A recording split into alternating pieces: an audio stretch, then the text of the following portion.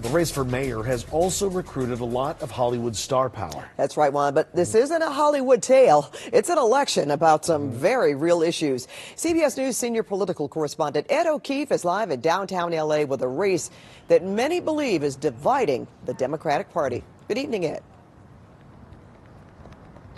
Pat and Juan, great to see you, and great to be here in Los Angeles yet again.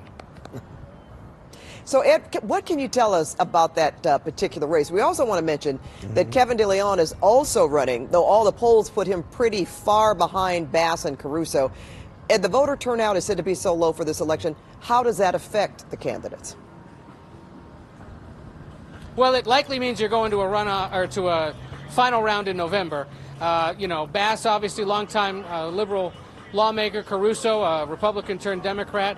I found it notable that Bass told me when I spoke with her yesterday that part of the reason she actually got into the race is because she was considered by President Biden to be her running mate back in 2020. And she figures, if I was potentially qualified to be vice president, why couldn't I possibly also be mayor of Los Angeles? So, we'll see where exactly this goes. But it's sure at this point it seems like it's going to another round in November, in part because while this is an interesting race and Angelenos have a reason to turn out, across the state, you don't have a competitive governor's race, not much of a race in the attorney general's race, and some of the others just not nearly as compelling either.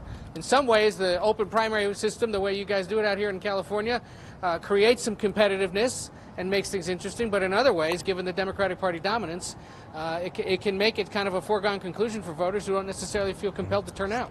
Well, Ed, we've talked about the money that Caruso has been spending on this campaign. If it is indeed Caruso versus Bass after tonight, what role will that money play moving forward? Can Bass keep up with the spending?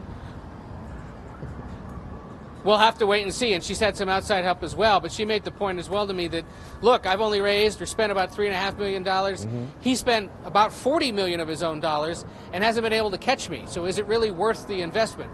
His name ID has certainly improved, and he said to me that's why he had to do it, because he hasn't been in politics for 20 years. He hasn't been the beneficiary of free media through news coverage, as someone like Congresswoman Bass is. But we'll see whether he can exceed that roughly 35% that he has right now, whether, let's say, Kevin De Leon supporters, if he's not in the top two, go to him or go over to the Congresswoman. But certainly it seems he has the money to keep going, and if that name ID helps him and something changes in the makeup of the city's attitude towards who should be mayor, then certainly there's an opportunity for him. All right, well, we will wait and see after tonight. Ed, I'm sure you'll be watching this as closely as we are here.